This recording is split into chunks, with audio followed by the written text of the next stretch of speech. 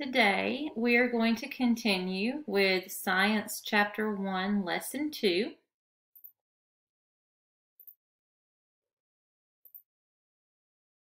You will need your directed reading 1.2, which is in your Science EN. So DR 1.2. And again, I suggest either you follow along with me as I teach the lesson, or if you can't keep up that way, go back and use your textbook because all of the answers are in order. So today's lesson, directed reading, or lesson 1.2, is scientific methods. We have 4 objectives today. You should be able to explain why scientists use scientific methods, determine the appropriate design for a controlled experiment, use information in tables and graphs to analyze experimental results, and explain how scientific knowledge can change. So let's begin with, what are scientific methods? Well, they are the ways in which scientists answer questions and solve problems. The videos will be attached to your lesson for you to go back and view. So let's kind of review a little bit. You ask a question. Asking that question helps to focus the purpose of what you are studying, so the purpose of your investigation. Sometimes scientists ask a question after they make the observation, so these 2 steps are interchangeable. So when you make an observation, this is anything that you gather through your senses. So ask a question and make an observation. You may make the observation and then ask the question, or you may ask the question and then make the observation. Third, you will form a hypothesis. And we went over this in the last lesson. It is a possible explanation or an answer to a question that is based on observation, and this is very important. It has to be able to be tested. So I had said earlier that it is basically an educated guess. Not just a guess, an educated guess. So your hypothesis is a statement of cause and effect that can be used to set up a test, and this is called a prediction. So I know you've made predictions in the past. So you basically do the scientific method and you don't even know you're doing it. This will be a video that you will watch after this recording. Okay, next you're going to test the hypothesis. And this needs to be a controlled experiment. That means you're testing only one factor at a time. So you will have a control group, one control group, and then 1 or more experimental groups. So that control group is going to be your basis. Like all of your plants are, if you're studying how does music affect the growth of plants, all of your plants are going to be planted in the same type of soil. All of your plants are going to receive the same amount of water. All of your plants are going to receive the same amount of sunlight.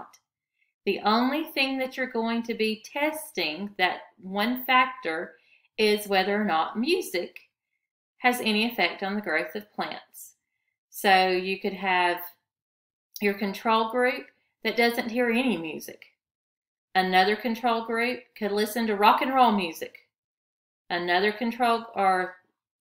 experimental group, could listen to bluegrass.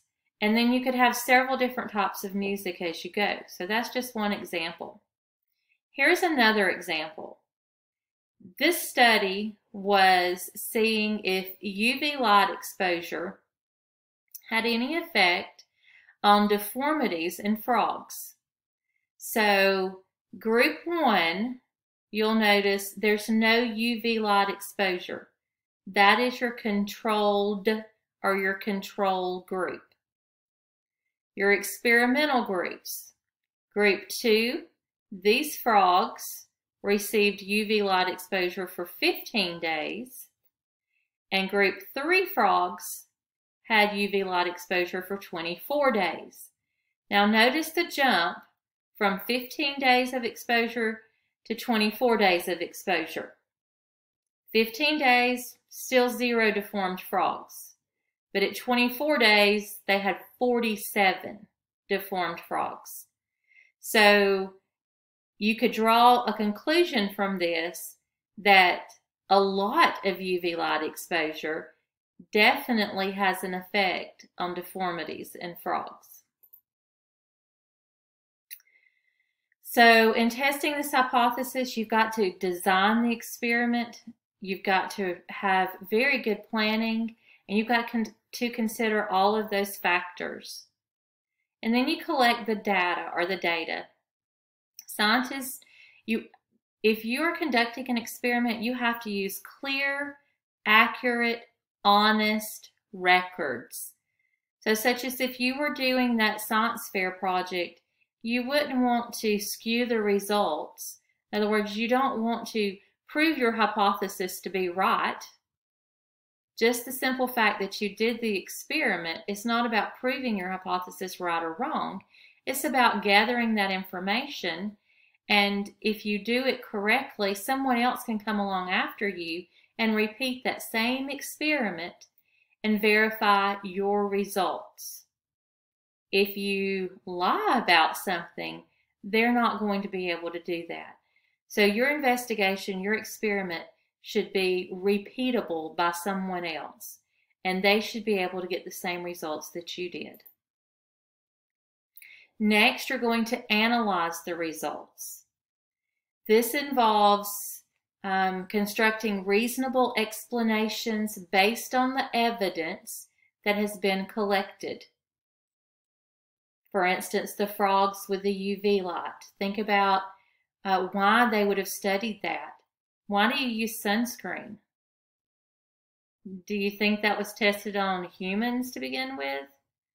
Probably not. Then you're going to draw conclusions.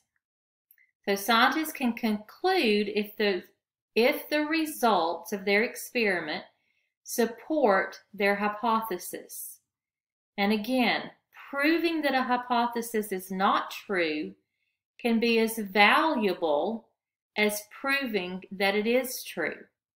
And this kind of goes against our nature, because if we make a hypothesis, an educated guess, we kind of want to be right about it.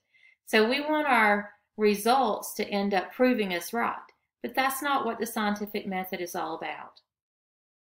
A hypothesis that you prove untrue is still giving information to the scientific field. So that knowledge is still there. And then what's the point in doing all of this work if you don't tell everybody else about it? So you communicate your results. This sharing allows other scientists, again, to repeat those experiments to see if they can get the same results. And sometimes new data can lead scientists to go back and change their hypotheses.